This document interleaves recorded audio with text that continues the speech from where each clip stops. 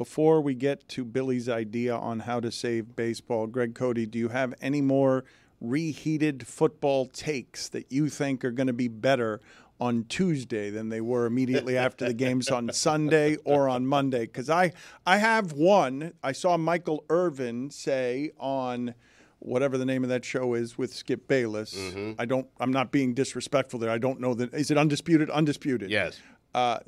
He said that it is a fireable offense for the Ravens coaching staff to allow Travis Kelce to have 11 receptions on 11 targets. And I'm thinking they were trying to stop it. I'm thinking everyone's trying to stop that at all times, and it's not something that would appear to be stoppable, given that Travis Kelce always has 100 yards in every game that I'm watching, even though everyone knows you have to stop him. Evidently, the Ravens tight ends can be stopped, right? Because I saw that happen Sunday. I have not seen in my lifetime, since he's had Mahomes, a Travis Kelce that can be stopped. I actually agree with that, because he's the one weapon consistently that Mahomes has had the entire season. And you know he's going to try to get the ball to Travis Kelce. You can't let Travis Kelce be the guy that beats you in that game. You can't. I understand, but he does, and he did, because he's the best we've ever seen. And I'm of the argument, like, I understand how everyone arrives at these conclusions, because Mike did it yesterday, and Mike was doing a game planning critique that a ton of people were doing. Why didn't Baltimore run the ball more? But I think of the Ravens as being an exceptionally run organization. I think of John Harbaugh as not only being a champion, but being pretty smart. And sometimes you trust your team to be better than the other guys at what they do. The Ravens take away the middle of the field and take away tight ends because of their linebackers and because of their safety. They couldn't take away that one. They had to take away that one, and it's a fireable offense because you lose if you want to make it a fireable offense. But I haven't seen the coach that can stop Travis Kelce. Mike McDonald is one of the hottest head coaching candidates because of the work that he's done as defensive coordinator. To suggest that he should be fired because Travis Kelce, arguably the greatest tight end of all time, had a great performance in the playoffs is television. That's what that is. It's debate television. But Travis Kelce hadn't been playing well entering these playoffs. He put up a 3 for 16 against the Cincinnati Bengals. Are you familiar with that defense's work this season? There's plenty of reason to look at Travis Kelce and say, okay, he's one of the greatest of all time. Additionally, he appears to be declining, because how can you not at that age when you consider where you've set the bar? But he hasn't had a good season by his standards. My point is, if you're the Ravens, and you could have been undefeated because you had fourth quarter leads in all the games you lost, do you trust your guys to be good at the thing they've been excellent at or not? You change everything you do. You change it all because Travis Kelce is coming into town, and now you're going to have Patrick Mahomes beat you in some other way because you're going to what? Double and triple team Travis Kelce? No, but then you trust your guys, but you also have to make slight adjustments depending on who it is that you're playing. Like for me, there's no reason to guard Marquez Valdez-Scantling. Just throw him the ball and let's see what happens, okay? Because he might not catch it. I would put everyone on Travis Kelce and Rice, and that's it, and force the other guys to beat me. And more so now than a few years ago. When Mahomes had Tyreek Hill, at least you could say, all right, they need to cover Tyreek. They need to worry more about Tyreek Hill. Now, if you're defending the Chiefs, you're not that worried about Pacheco. You're going to give him his 100-yard rushing. You're worried about Travis Kelce, and without a great, as you say, Are you guys receiver. of the opinion that Harbaugh didn't understand that he needed to slow Kelce in that game, that it snuck up on him? Lost, didn't do it. I know, but he didn't. That's the point. Like that, it's not crazy to say, hey, like our objective here is to stop Travis Kelce from eating and have the other guys who can't catch the ball and drop it constantly beat us. And if Travis Kelce beats us, we didn't execute the game plan, and this may have been our best shot at a Super Bowl, so there have to be changes. It's not crazy. They held the Chiefs to 17 points. You're hosting the AFC Championship game. That needs to be good enough. It needs to be good enough. They held everyone else in check, even Mahomes, especially in that second half. Mahomes made the one play that he had to seal the game. This was a Ravens offense loss. Their game plan was, let's have the best cover safety in the league against tight ends cover the best tight end in football. Yep. Kyle Hamilton, the only touchdown he's led up for a tight end was that one-handed catch that was a back shoulder throw that Kelce made an incredible grab on, one of the 2 touchdowns that the Chiefs had. Kyle Hamilton was that piece. He was healthy, he was back in, and he just got the better of him on one play. My point, Stugotz, just so that the people understand what my point is, because I do understand when you're armed with the result, we are all experts. And I heard plenty of analysis like Mike Ryan's, where people were saying everywhere, why didn't the Ravens run the ball more? It seems obvious to me in retrospect, having watched the game, that Spagnuolo's game plan was take away the tight ends and make Lamar Jackson beat you with his arm. They threw 40 times. But my question to the group here is the following. You think John Harbaugh is good at his job? Yes? Yes. You think that organization is as good as any that there's been in football this century? Yes? Yes. If they're not able to run the ball, and I told you yesterday that the Chiefs' defense over the last 5 weeks has been better at stopping the run than anybody, is it because John Harbaugh knows less about what he's doing there than we do? Or is it because the Chiefs might have taken something away that you're not understanding, because when we're watching the game, we don't have the sophistication about what the adjustments have to be. All we've got is the criticism once you've got the result. Well, we have the stats that say the Ravens were twice as good at running the ball than the Chiefs were in that game. And that every time that they decided to hand the ball off or have Lamar Jackson carry, it was a really positive play for them, outside of handing it to Justice Hill, who was terrible in pass protection as well. You can say they took away the tight ends. Mark Andrews coming back from a lengthy injury, but this was the offense failing. This was the offense about to score at the 1 and fumbling at the 1 as Zay Flowers tried to extend the ball. And I know Bill Belichick has famously said, you don't reach for the touchdown at the 1-yard line because things like that can happen. The offense failed. The quarterback had a bad day. And the offensive coordinator, Munkin, had a really bad day. Agreed. My point is, when the offense has a bad day, is it allowed to be because the defense did that to the offense, or does it always have to be their game plan? No, 100%. The defense has been incredible. Spags is one of the best defensive coordinators ever. Lamar Jackson is going to win a second MVP this season. They totally held him in check. From an offense, there were a couple big-time breakdowns where Zay Flowers got behind people in ways that were a little shocking for a Spagnuolo defense, but this was Munkin failing. They botched the game plan against the Kansas City Chiefs. They got uncomfortable because they had to chase the game early on, and they got away from their game plan. It didn't make any sense watching it. I think Mike is right. This is a team, Dan. This is an offense that scored 38 points against the Lions, 50-plus against the Dolphins, scored 30-plus against San Francisco, had 37 against the L.A. Rams. Like, this is a good offense that really didn't come to play. Just failed on Sunday. They did. They failed in a spectacular way. The Chiefs are in the Super Bowl because of their defense. Mahomes did not have a particularly good season by his standards, but any team with Mahomes on it is never going to get the credit maybe deserved on defense. The Chiefs had a great defense this season. Not a good one, a great one.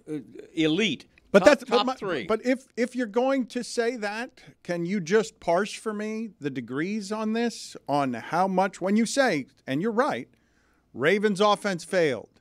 Whatever they were scheming did not work. 10 points, not enough. Chiefs score 17, you should be able to beat them. You guys are saying all the right things. I'm asking you to make the distinction between how much time you spend criticizing the game plan of people whose life's work is invested for many, many decades in making sure that they're prepared for that game. And the easiest thing for us is to take the result afterward and say, you guys didn't know what you're doing. And so I'm asking, how much do I blame on the Ravens for their offensive failings? And how much do I say, well, McDuffie and Snead are kind of amazing. The Dolphins tried to build what the Chiefs have. They said, look, we'll have Howard and Ramsey, and we'll make Chubb Chris Jones, and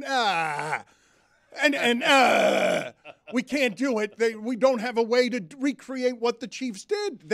What they do is obviously something that affected whatever Harbaugh's plan was, and I'm trusting going in, Harbaugh's got a plan. I think it can be both. I think you can give the Chiefs credit for a great defensive plan, and you can blame Lamar Jackson for once again having a really inferior game when they needed him to be at his best. But if you ask every coach in the NFL, all 32 head coaches, How about you give up an average of 17 points a game on defense over the course of a season? Would you take that? Every one of them would say yes. When you hold the other team to 17 points, you're expected to win that game, and you better be prepared to score more than 10 points. And that's the story of this game. In watching it, I kind of experienced like Lamar Jackson was holding on to the ball, trying to prove a point passing the ball, because there were several opportunities in that game where Lamar Jackson, arguably the greatest runner we've ever seen at that position, could have taken a 12-yard chunk, and he decided to hold the ball, and then the ensuing result was a coverage sack. He just had a really bad game, and the offense had a game plan where they were chasing this game. If I tell you, the guy that scored the third most touchdowns in this sport, your starting running back, and granted they've had injuries there, is averaging 6 yards every time he touches the ball, but he only musters up 3 carries with 20 yards. You're wondering what happened there. Surely this game got out of hand and they had to throw from behind and they were down 3 scores. That game was always within striking distance. They just started chasing the game in a very odd fashion for them. Lamar Jackson here almost reminds me, if you go cross-sport, to Giannis Antetokounmpo in his first couple of years winning MVP and then failing in the postseason, where you're looking around and wondering, is this him coming up short? Is it the surrounding roster? Is it the scheme that Bud is putting out there as a coach at the time? Because you're looking around and wondering, how could this possibly flail in this way come the postseason when you're looking at this remarkable athlete doing things we haven't seen anyone else do at their position? So it's almost kind of similar, and you have to hope, if you're Lamar Jackson, that your career starts to take that same arc. I thought that Lamar Jackson had a pretty telling quote before the game, and we didn't talk about it on this show, but he said of Patrick Mahomes, "I hate playing him." He's 1-3 in his career against Patrick Mahomes. Patrick Mahomes has seemingly stolen victory from the jaws of defeat against Lamar Jackson, and in watching that game, I think this guy's pressing against Patrick Mahomes, given their history, and he plays out of character. But, Mike, your point about not rushing the ball is probably the best point, because this is by far the #1 rushing team in the NFL. By far, Dan. That is a terrible job by John Harbaugh. You need to run the ball. Tony is trying to get my attention subliminally with his Things to Ponder file. We will get to that at some point. But Ron Magill joins us as he has. Our longest-standing guest, I believe, certainly our longest-standing regular guest, The Pride of a Lion, the book that he did with Greg Cote, continues to be a bestseller on some very obscure lists. You can get it wherever it is that you get your books. I want to start, though, Ron, with the rhino beetle this week, because I was sent some video from a listener showing me that the rhino beetle can somehow lift about 850 times its weight. We have talked very often about some of the things in the animal kingdom that have more power than you would expect. So give me an idea of how rare the strength of the rhino beetle is here, and how many animals or insects of any kind you would put up against it in a test of strength. Well, it's incredibly powerful, of course, but a lot of invertebrates, ants are a classic example of these invertebrates that can pick up so much more than their own weight. I mean, hundreds of times. I don't know if it's 800 times like the rhino beetle. I don't have the exact stat, but ants are notorious for their ability to pick up some major weight. But the rhino beetle is, it's a tank. It's a tank of an insect. It's got a huge, very, very hard ectoskeleton. So it is probably the Arnold Schwarzenegger of the insect world. What else would you put in there outside of the insect world? Things that might surprise us, animals who might surprise us with their strength. Look at leopards. Look at what a leopard could bring up a tree. I've seen a leopard bring up almost a full-grown, half-grown wildebeest up a tree, something that weighs twice as much as the leopard, literally grab it by its neck and climb up a tree with its legs, holding this thing in its mouth, dragging it up to the top of the tree. I've seen leopards drag things up into trees, and I'm going, this is unbelievable. So they're an incredibly powerful animal. Ron, bullfighting is back in Mexico after I saw that. after being disallowed for 2 years, and Humane Society International refers to the bulls suffering from a protracted death tantamount to torture in the bullfighting arena. My question, why isn't there any sort of international advocacy for animals that reach the legal level? Like, why isn't something like that illegal? it is in this country. You know, it all depends on the country's laws, and that's where, you know, you get into international law, and you have to be very, very careful. I think countries are incredibly wary of someone else telling them what to do in their own home. The objective here is to try to just change the culture. And I mean, Mexico was on its way. It had started to outlaw bullfighting in several of its states, but there's still that old traditional culture. And unfortunately, I think that is going to have to wait until those generations die off. If you go to these bullfights, you'll see that the majority of the people there are, you know, fairly elderly in age, as far as they're not the teenagers, the young people as much. There are a lot of older people, and that generation just has to kind of, God, I hate to say it this way, die off. I mean, that mentality has to die off.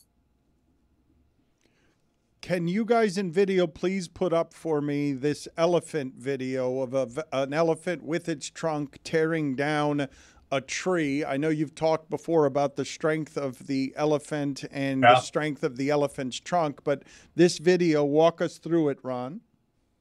Yeah, elephants will knock down trees because they love to eat the bark. They love to eat the pulp of wood. They also love to eat the trees. So this elephant, and I've seen this also with actually trees bigger than that, where a big bull will go in there and knock the whole thing down. And what it does is it provides itself with a buffet. They're incredibly intelligent animals. I've also seen them go and shake trees, you know, like the marula tree has a marula fruit on it. And they'll go up there and they'll shake these trees and all the fruits fall off. And it's wonderful. Again, the elephant is one of the most intelligent animals on earth, incredibly powerful animal. So they use that strength to their benefit, which in that case is to knock down a big smorgasbord. I'm going to put up here some elephant porn now because it's just elephants having sex, like really going at it. What percentage of elephants, because this is difficult to do, it's a difficult act, what percentage of elephants go through their entire life without ever having sex, Ron?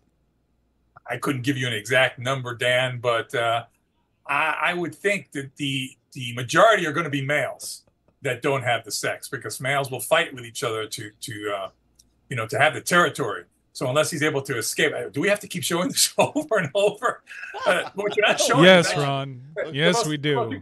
The most incredible part of elephant sex is actually the elephant penis itself. It's like a fire hose. That thing comes out, and the elephant just mounts the female, and the penis does all the work. I mean, it swings around like a fire hose. You tie it to a fire hydrant, let it go, and that's what it looks like. It's just woo, woo, woo, woo, woo, woo, looking for that opening. And when it finds the opening, then it does all the work itself. But it's pretty incredible to watch. I mean, that thing is like a fifth appendage. It's pretty impressive. Well, you've told me before that the rhinos, all of this is painful, right? Because the animal that is on top is so heavy that it's going to hurt the other animal's back. Well, generally speaking, yes. And elephants, especially the bulls, are much bigger than the cows. They, generally speaking, have no more than usually about 30 seconds on the top of the female before she can no longer withstand his weight. Now, with rhinos, it's a little different because males and females are very similar in size. I've seen a female rhino carry a male on her back around for an hour at a time, with the male ejaculating every 2 to 5 minutes without even doing any kind of pelvic thrusting, because the vaginal walls of the female, well, of course, it's got to be a female rhino, just kind of do all the work. The male just stays up there, and all of a sudden, every 2 to 5 minutes, he does this shudder type thing. I don't think he's faking it for her. And that's when he's ejaculating, and you'll see all this white. I can't believe I'm talking about this on this show because her kids. Ron, you ever watch any videos of animals mating and take some notes, learn some tricks? Like, which animal, I guess, would humans most be able to learn from in that area? The best in that. I think there are a lot of animals that people could learn from. First of all, just in the whole dating process. A lot of people think with animals it's just like oh gosh, there are kids listening. It's just a quickie type thing. It's not that way. Animals go through a very distinctive courtship process. The male is asking permission. The female is making the selection. Generally speaking, in the animal kingdom, it's the female that runs the show. I know it's that way with a lot of us as well. But guys, when you realize that you need to let the female run that show, you'll be a lot happier. And the fact is, there's an orangutan. We had an orangutan who habitually would perform oral sex on the females while using his fingers to stimulate her in other areas. I mean, this guy was a multitasker to the max. I watched him and go, guys, I don't know if they were watching films in the back or what was going on, but that guy was he was a god of reproduction. He was unbelievable. Speaking of reproduction, German scientists have turned to in vitro fertilization to help save the white rhino species. They finally successfully impregnated a rhino. What is your thought on turning to IVF to save an endangered species? I think it's absolutely something that needs to be endorsed, because at the end of the day, listen, we do it for people. And I know there's going to be some religious zealots that say, oh, this is not God's way. No, God gave us the intelligence to learn this, to help correct the bad things that we have done that have created these species becoming endangered and, in fact, extinct if we're not able to reverse that process. And what we're doing is we're basically creating a surrogate mother. We do it in human beings, right? We do embryo transplants into another person to carry when a woman cannot carry on her own, to give her the child. Well, here we're doing, we've done it with a lot of other animals. We've taken zebras, endangered zebras, and put their embryos into horses, domestic horses that have given birth to a full-fledged endangered zebra. We've done that with endangered types of antelope and cattle. So to do this with rhinos is just such an iconic animal that some people, there's some extremists that go, oh, this is not the natural way. We shouldn't be doing this. No, we should be doing it, because this is something we have to do to correct the mistakes we've made in the past. It's knowledge that we have now to help save an endangered species. And I'm all for it. And I really am proud of the scientists that have dedicated so much time to make this possible. Ron, do animals have a capacity for romance? Absolutely they do. Absolutely they do. I've seen that in all kinds of animals, where they come and bring presents, they bring gifts to the females to get her, it's kind of like, giving jewelry to your wife. I mean, I've seen it over and over, from birds to primates. These animals will court, they'll dance, romance. Listen, sometimes there's something no more romantic than doing a wonderful dance with your partner. And gosh, animals are the prime example of that. You look at some of the dances some of these animals do, from, lemurs to birds of paradise, to these mannequins, all these mannequin birds, the dances they do. Look at that. Go look it up on the internet. You'll see these dances they do, and they flash their wings, they go back and forth, and they pat their feet, they do like a flamenco, they do all kinds of stuff. It's fantastic to watch. That's romance, man. I love a good dance before I have sex. But, Ron, you said something earlier, and you're crazy, okay? Because if I let my wife run the show, you know what I'm not having? Sex.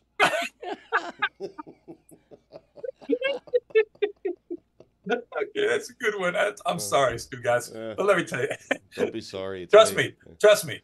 When you're having sex, Stugotz, it's because your wife allows it. She's running it. She may make you think you're running the show, but at the end of the day, it's her call, brother. Put it on the poll, please. Do animals have the capacity for romance, yes or no? And do you want to imagine Stugotz seducing anyone? Tony, what do you have? Pants dance. What do you have for Ron Magill? Dear God. Ron, all animal tongues are different. And we were talking about the elephants earlier. In Thailand, I fed elephants at part of a sanctuary for elephants, and their tongues are incredibly slimy. Why is it that their tongue is incredibly slimy, but then other tongues are different, maybe more coarse? They use them for different things. Like, what's the difference between animal tongues and the species? Well, it depends what they're eating. And I think what's happening there is, it's like when you see food that you really, really like, you're getting excited, you start to salivate. So these elephants are probably, getting very excited that they're going to get these treats that people like you are giving them there. So their saliva starts running quite a bit more. And that makes the tongue a lot more slimy. And they're also, elephants can't really stick their tongue way out. It kind of protrudes a little bit, but it's not like a giraffe that comes out like, 16 inches. So by constantly being in the mouth with all that saliva, the tongue appears to be more slimy, when it's not really producing the saliva. It's just, keeping it on its surface because it's always in its mouth. Ron, there's a video of an eagle, a bald eagle, carrying what appears to be a mid-sized deer. At least it's a chamois. Yeah, at least a juvenile. Right. And it made me wonder, what is the strongest bird in terms of being able to carry X times their own weight? It's always the harpy. He always takes the harpy eagle. Yeah. Look at that. Dan has learned. It is the harpy eagle. Really? It's the most powerful bird of prey on Earth. That thing can carry, a small child away. I feel like the harpy eagle is your answer for any eagle question. Overrated no, eagle. It's not. Yeah. It's not. It's not. Because if you want to go, with the eagle that, is not the brightest eagle in the world, it's not going to be the harpy eagle. Okay. It's the bald eagle. The harpy eagle is the most impressive animal in the animal kingdom, according to Ron Magill. Of all the animals, it's a pretty impressive animal, Dan. It's an incredible bird. I mean, you can go and that's the golden eagle right there. So it's a golden eagle that got a chamois. That's the chamois that you see right there. I saw that same video. It's pretty impressive. I mean, don't get me wrong. It's very impressive. But you'll see those golden eagles. They'll get full-grown foxes. They'll take down and fly away with full-grown foxes. What is the biggest? What is the biggest eagle that? Gamble on by DraftKings.